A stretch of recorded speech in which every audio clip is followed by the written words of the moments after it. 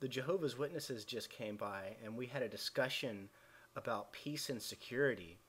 Here's what's interesting. They told me that there's been a new understanding on the whole peace and security thing. He really wouldn't tell me the whole thing because he was trying to get me to come to the talk that's on April 12th or the week of April 12th. He'll probably come back and remind me.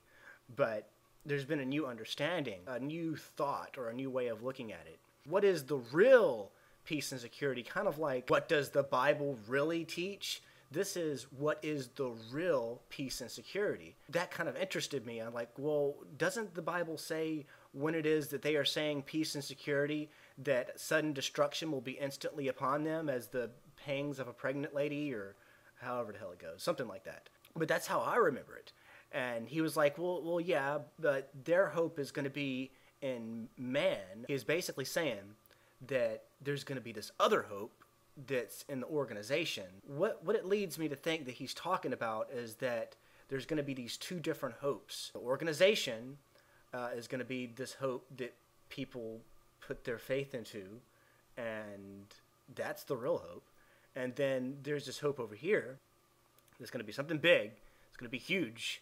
According to this elder, it's going to be big. Something huge is going to happen, and there's going to be this expectation of hope.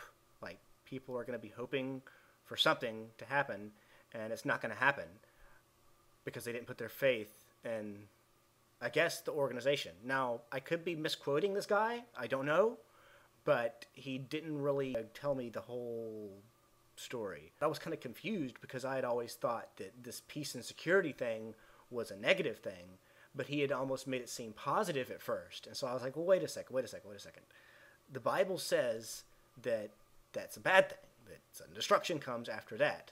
So there's a false expectation that we have to be looking for. And he's like, yes, but there's two different peace and securities here. I kind of want to find out more about it, but there's no documentation or anything yet. Gave me these. Let's see. Nature had it first, and I guess they're talking about this camera lens here, associating it with the eye. And here's one that's really interesting.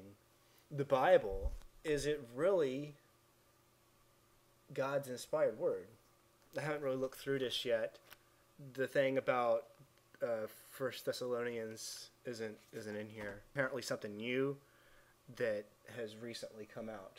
Because he did say new thought. He said that it was a new thought on peace and security. I'm not entirely sure what exactly that means, but I'm going to try and get to the bottom of it. If you know anything, better tell us. Until then, I'll holler at you guys later.